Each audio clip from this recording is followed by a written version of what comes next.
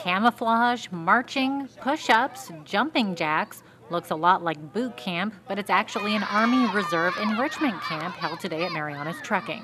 We try to make it easy for the kids to just have a taste of what we go through, what their parents go through as well. The camp is hosted by the Army Reserve for Child and School Youth Services and Operation Military Kid.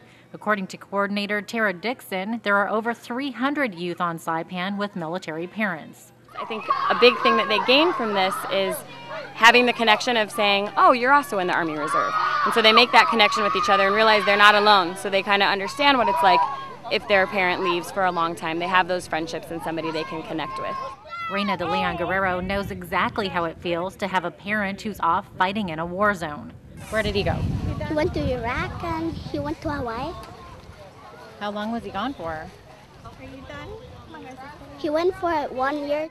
8-year-old Sebastian Camacho has experienced life with both parents deployed. My dad was gone for a month. My mom was gone for almost a year. Kiki Yoshimoto is the project coordinator for Hawaii's Operation Military Kid. We are a project dedicated to provide support services to military youth affected by deployment.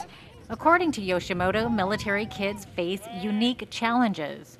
Just the thought of possibly having their parent deploy for 1 month up to 1 year, I mean, just the stressors that brings in itself, a lot of problems with communication, just sharing their, expressing their emotions, making and keeping friends.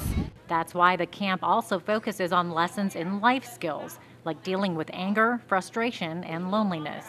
Communication, problem solving, teamwork, family building, anything that can help them sustain.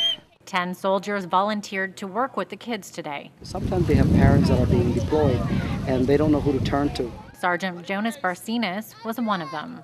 This is a very, very good activity and a program for our kids, especially that are going through some hard times, especially when their parents are being deployed. But at the end of the day, it's still just camp, and the kids just want to have some fun in the sun. We're having fun.